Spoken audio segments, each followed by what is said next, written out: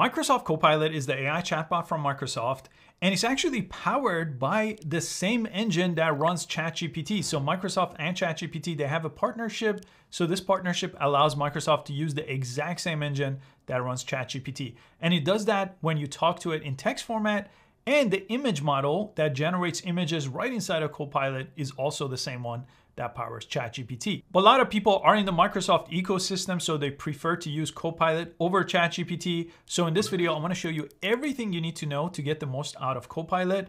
And I'm going to show you the perfect prompt formula. So when you prompt and talk to Copilot, you get the best results. And I'll pretty much show you every feature here available in the free plan. So you could access Microsoft Copilot at copilot.microsoft.com, and you could create yourself a free account. They do have a paid upgrade, which is $20 a month. In this video, I'm only going to cover the free version, but the $20 a month basically gives you more access to use this. This is going to hit a limit at some point, and some of the smart models that are running this in the background will be capped with the free version, but they are available for free. Okay, inside of Copilot, here is where you type in your question or your request. This is your prompt. And here I'll show you one example. You are a travel planner, create a 5-day itinerary for Tokyo, focusing on food and culture, keep daily activities under 6 hours, presented in bullet points. Now, this is how you craft a good prompt, and I'll break this down as soon as I send this out in our next example on how to craft the perfect prompt here using Copilot. The same prompt formula is the same thing that you use inside of ChatGPT if you use that, or inside of Google Gemini, or pretty much any AI chatbot. Now, Microsoft Copilot is pretty fast, and it gave us a very quick bullet point day-to-day breakdown exactly following our prompt. Now, sometimes when you talk to Microsoft Copilot, it will search the web, and sometimes it will use its internal training data that they use to train it. So sometimes it doesn't require web search. In case of a travel, it did search the web and it pulled in sources. So if you want to dive deeper, any of these sources are clickable and they'll take you directly to that page. And I'll show you some of these options on the bottom. So if you want to share this, you could actually turn this into a link. So I'll show you this as an example. And if I copy this link and open a new tab here and paste that link, I could send basically that same chat conversation, including my prompt, to anyone. You also have this option on top, so you could invite people to this conversation. Anyone with a link can chat together with Copilot. If this was not the answer you were looking for, you could go ahead and regenerate, and it lets you create a longer version, a shorter version, or another version by thinking a little bit deeper about the topic. So let me click on this one. This is a really useful one. You see, it now uses a different AI in the background called a thinking model. It's a ChatGPT model technically, but it usually gives you a better answer. It won't be as instant as the version I got in the very first place, but it gives you usually something more practical. In the case of travel, it's probably not needed, but when you are doing some kind of business strategy, anything work related, sometimes the thinking models are worth waiting a few extra seconds for a new response for. Now for our next example, I'll do a prompt for designing a fitness coach that will create a program for you. You are a fitness coach, design a beginner workout plan for someone with no equipment, including 4 sessions a week and format it in a weekly schedule. So let's send this out. Now, as soon as you get your response, you'll see some of these things are a link. And the reason is it lets you click these and it actually creates a follow-up conversation. So this is actually taking place in the same conversation, but instead of typing something, it creates all these hyperlinks, which is kind of unique to Copilot. The other chatbots like ChatGPT don't really work that same way.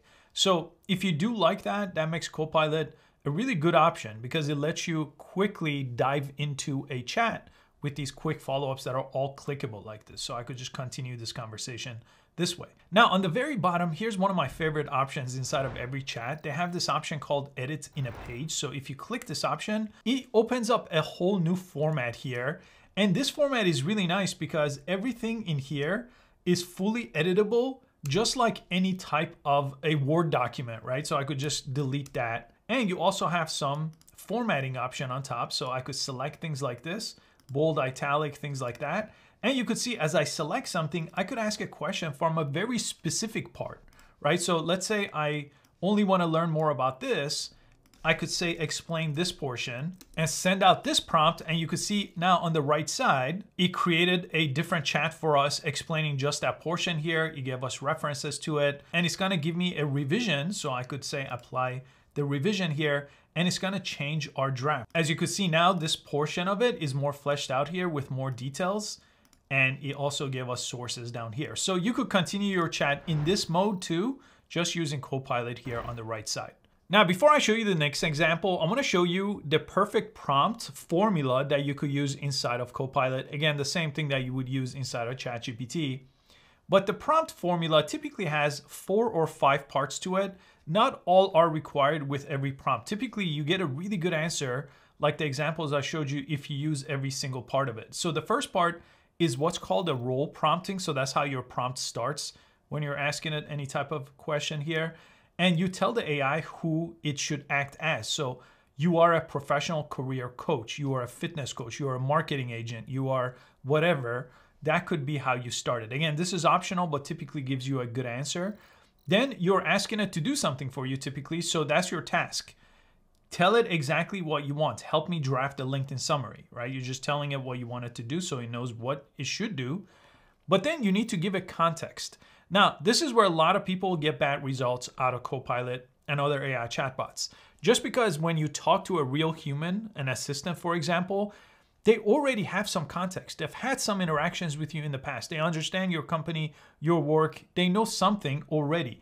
These models on a new chat right now in this account, it knows nothing about me, right? So it will actually require some background information. So this gives it that background information, any details, and any relevant examples. The constraints, another optional, but you could tell it to limit things. So keep it under 150 words, for example, right? That's one way.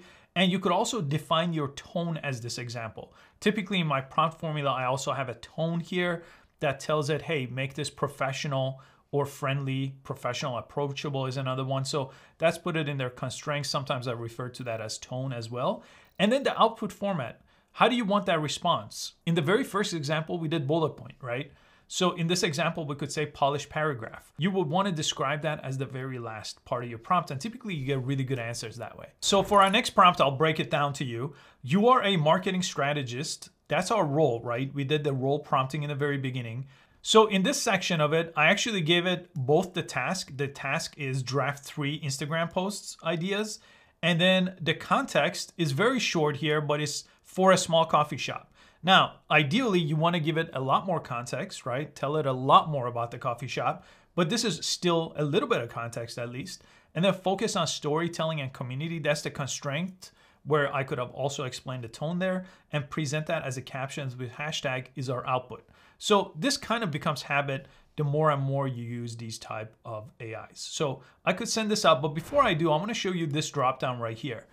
By default, this uses the best version of ChatGPT, whatever that is at the time, right? Right now, actually, ChatGPT has a couple of newer models. They're probably going to roll out to this in the ChatGPT 5 family. But when they had 3, 4, 5, 6, 7, whatever the model is, Copilot just uses the best model here. And right now, by default, it's going to use the smartest model, which is their thinking model. So it will decide if it needs to think about this to give you an answer. If you don't want that, you could actually change it and choose a quick response. Now, that's not the default here inside of this app, but this will answer you instantly. In this case, I probably wanted to think a little bit, so I'll use that option, the smart option here. They also have this think deeper option that's gonna really go to work and take its time. Sometimes that'll take more than 10 seconds to give you a reply. And that's usually better for complex tasks, not really marketing. Probably the smart model is gonna be good for our content creation and marketing here. And they have a couple other options for study and learning. And they have search mode, which basically forces it to use search, but you don't have to turn it on by default. It'll use search when it needs to use search. Right now, let me switch this to the think deeper model just to show you how that kind of goes to work. And it really depends on your questions. So in this prompt, it took 2 seconds to think, right? It didn't really need to go through it. And it gave us this captions here. And we could, again, copy and paste these directly from here onto Instagram or take it to the page and edit them if we want to do that. Now, to start a new chat, over here, that's your new chat icon. You could always extend the sidebar here and it will show you any previous chat. I'm just showing you this on a new account, but any previous chat will show up over here. And that will give you access to a couple other things here. So right here, you'll see something called Imagine. So this will basically allow you to create images right inside of Copilot. Again, this is going to use the same image model that generates images inside of ChatGPT. Now, to generate an image, you could do that inside of any chat. All you have to do is press the plus sign here and generate the image and then type in your prompt. And there we go. We got a really nice image and we could go ahead and just press download here and it'll download that to your computer as a PNG file and then you could post it online from there. Now, the other options you have is you could actually add images or files to Copilot and it will analyze it and you could actually have conversations with your own documents. So this is a great way if you have a long PDF, you want to extract insights from it, you could go ahead and upload it from here. So I uploaded a Word doc here and I just said, give me a 3-sentence summary. We could go ahead and send this out here and it's going to give us a very quick summary here from that document. So you could have back and forth conversations with many documents. You could also do this with multiple documents. So in this case, I uploaded over 15 different documents here so I can see them all. And I'm going to say, give me a 1-paragraph summary of that. And then it will work kind of the exact same way here as we saw with a single document. Now, the other option you have, which is a good reason to actually upgrade to a paid plan if you're going to use this often, is a deep research mode. So with deep research, you could basically do the same thing where I type in a prompt, create a research report on the use of generative AI in marketing, for example, but this works entirely differently than anything I've shown you so far. This basically goes through a ton of different websites, sometimes over 100, and it creates a very comprehensive research report that I'll show you as soon as it's done. Okay, this took about 12 minutes in this case, and you could see this is a super comprehensive deep research. I mean, look at the report structure just over here. And it is usually over 10 pages. It includes tables like this, includes sources. And again, edit in pages is probably really, really useful with this type of a research. And it also allows you to have any type of back and forth conversation with this research report with Copilot. Now, one of my favorite option here is this option called Use Connectors. So if you are in the Microsoft ecosystem, you could connect this to your OneDrive, your Microsoft OneDrive, if you have all your files there, and your email here if you use Microsoft Outlook. But they also have the Google options as well. So if you use Gmail and you rather get information from Gmail, your Google Calendar, or your Google Drive even, you could pull those in. So they have a whole setting of all the different things you could connect here in the settings tab. Now, what that allows you to do is quickly draft replies to an email, right? Because it could read your emails. It could also pull in information that are stored in your Microsoft Drive or your Google Drive, which makes it really easy. You don't have to just press plus sign, find that file, upload that file, right? That connection is there and it easily lets you pull these things into it. So it becomes a really, really useful tool for work. And under your settings here, if you click your profile option, they also have memory. So let me show you what this does. So right now I don't have any memory. So as soon as I clicked it, it's telling me, remember this. I could tell it to remember something about me that I teach people how to use generative AI at work. Now I could come to this manage memory, same place I just was, and you could see it stored that to its memory. So now every time I have a new chat, it knows this part about me.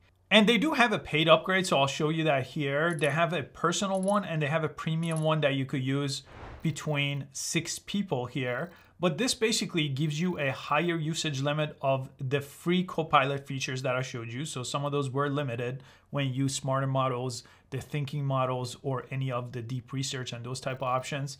It also puts Copilot in some of your favorite apps like Word, OneNote on your desktop too. So this might be worth the upgrade if Copilot is going to be the main chatbot that you're going to use. Now that's your crash course on using Microsoft Copilot, and we actually have an entire learning platform to teach you the best tools in generative AI. So this is one of maybe 50 really useful tools. So on that platform, we have extensive courses on the very best AI tools like ChatGPT, Google Gemini, Notebook LM, and we have extensive courses on how to use those tools effectively in all kinds of aspects of work for marketing, content creation, and all kinds of other things as well. And we have several instructors, including myself, and it's all part of one bundle subscription. So you get access to all our courses, all the updates and any new course we roll out in the future, as long as you're a member. And it has a 7-day free trial, and that will unlock everything, including our community, including all our resources. And we have well over 100 downloadable resources and entire prompt libraries too. So I'll link the 7-day free trial in the description so you could try it out for yourself. Now, if you haven't checked out Google Gemini, I do have a comprehensive video just like this one covering Google Gemini right over here.